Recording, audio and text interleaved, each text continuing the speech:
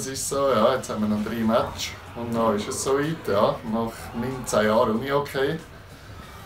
Und ja, wir werden sehen, wie es dann ist.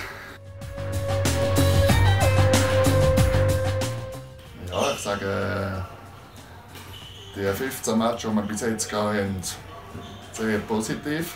Hatte ich eigentlich nicht erwartet, dass wir vorher mitspielen können mitspielen. Und jetzt haben wir noch 3 Matches und die sind sicher das Ziel, dass wir die gewinnen können.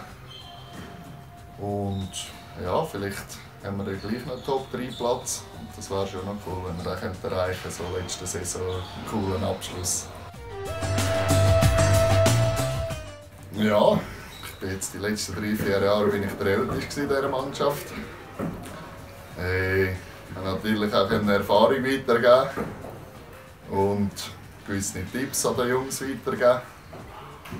Und darum, weil ich schon länger der Rolle bin in dieser Mannschaft, ist es glaube ich, Zeit, dass ich aufhöre. Und es ist glaube ich, ein guter Zeitpunkt, dass wir da das Kapitel abschließen können. Und die Jungen machen jetzt auch ohne mich. Ohne den Altsack, der da noch in der Mannschaft war.